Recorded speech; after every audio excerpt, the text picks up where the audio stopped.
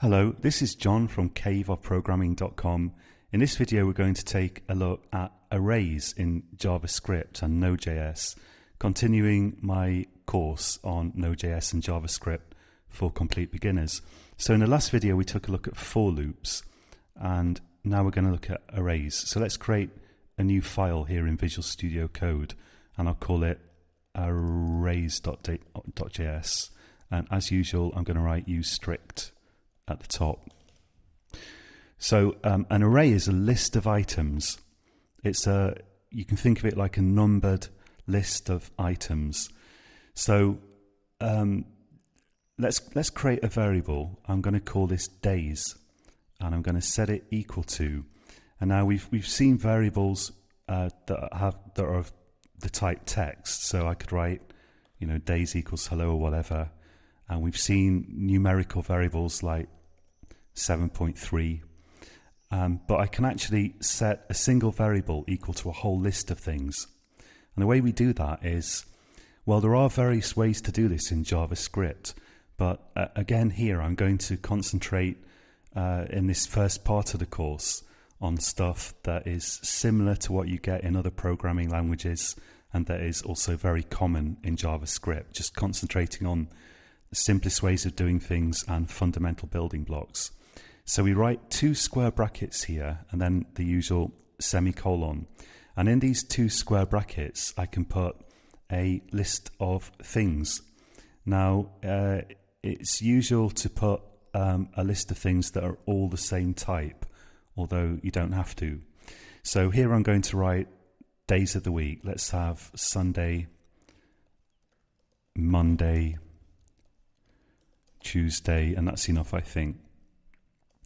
So this is it's like a shopping list of, well, days in this case, which is a bit weird, but each of these items is numbered starting at 0, and the fact that that things in an array are numbered starting at 0 does tend to confuse beginners, but you just have to sort of get used to it.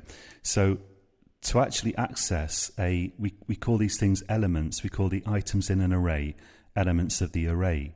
And to actually access them, we do it like this. Let's write console.log and access an element of this array. So the first one would be the variable name and then square brackets and then a number, like that. So this is item 0 in the array.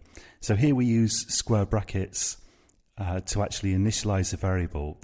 Here we're using square brackets to actually create an array. And here, now that we've got the variable, we're using those same square brackets with just an integer inside to access elements of the array. And this is sometimes called dereferencing the array. So if we run this program, then let's run node arrays.js. We get Sunday, the first item in the array. We could also have, for example, set a variable equal to this.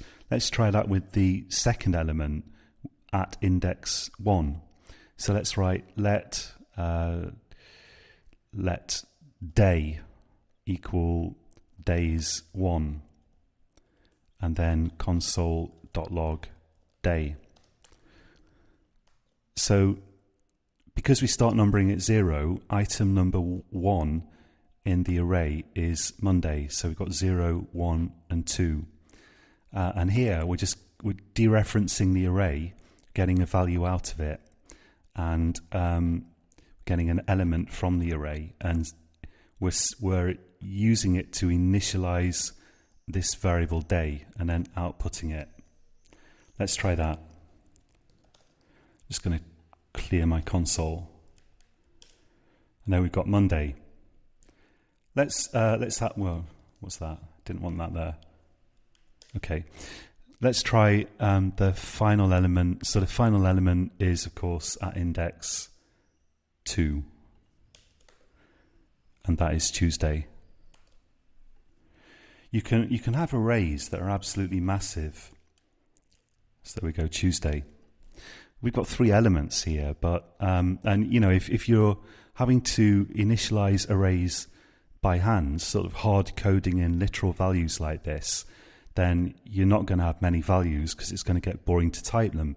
But you could, for example, initialize an array from values in a file or from values that you've created somehow. And arrays can then potentially have, even millions, tens of millions or whatever entries in them. So you can put a lot of stuff in an array.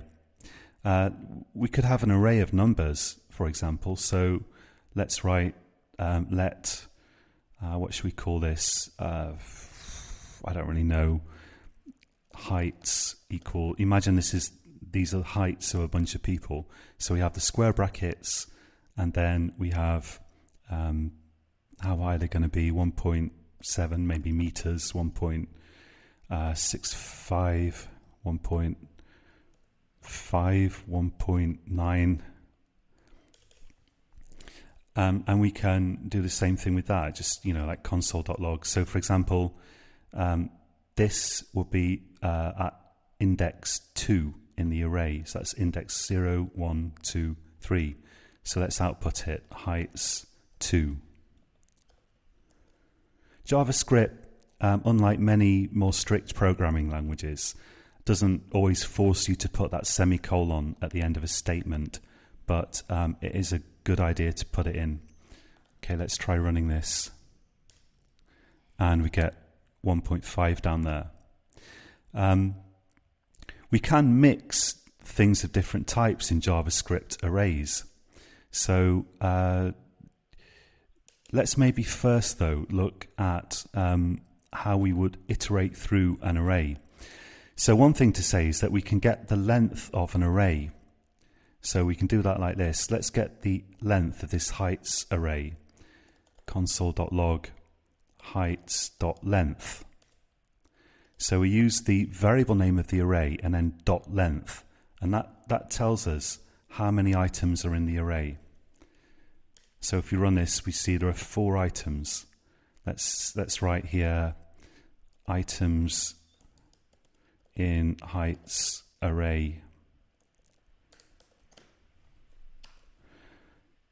I tend to revert to using double quotes because they're probably more common in programming languages, so I'm used to typing them, but I do sort of prefer single quotes for JavaScript personally. I don't know, I just think it looks nicer.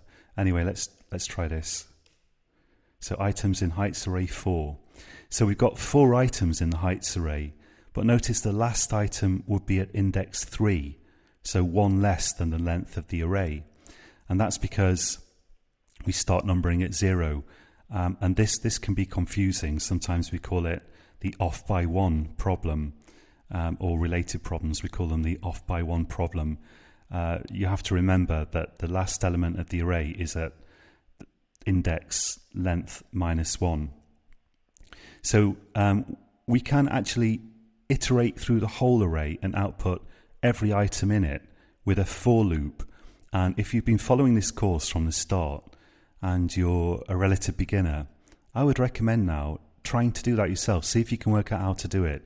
Can you use a for loop to output every item in an array like this one? And I'm going to show you how to do it. So if you want to have a go at that, pause the video and try it. So let's write for. I can use let I equal 0. I less than heights.length, I++.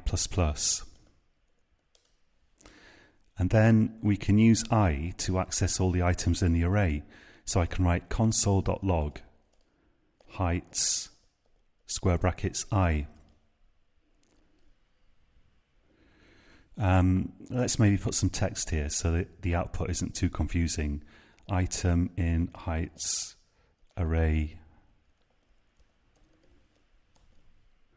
I could even put item, let's write item I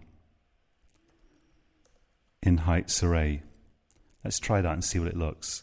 So what it looks like. So we get this. So this stuff here.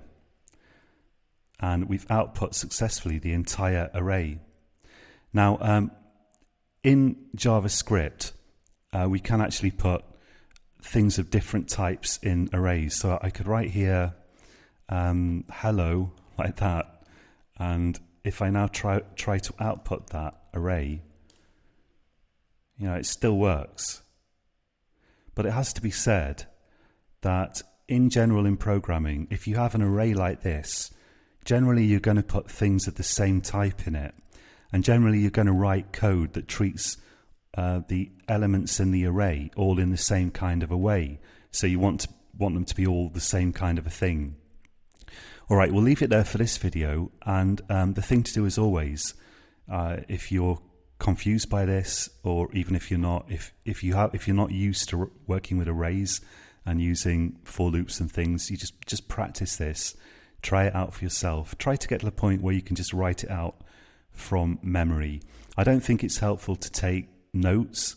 I do think it's helpful to type this stuff out even multiple times until you can do it from memory. And don't forget, you can also find my GitHub repository at github.com/caveofprogramming, and then go to the repository for this course if you want to browse the source code online. Okay, we'll leave it there for now. Until next time, happy coding.